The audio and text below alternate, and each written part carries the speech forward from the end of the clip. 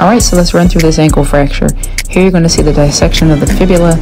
I'm going to go ahead and reduce the fibula and discuss ligamentotaxis, essentially how this gets back in place. Ligamentotaxis, once you secure the fibula, you push the talus medially, and the medial mal should reduce very well. So in this case, it just reduced like perfectly, yeah. So by reducing the fibula, you stabilize the ankle, you reduce the medial to lateral translation, and reduce the medial fracture the way it is.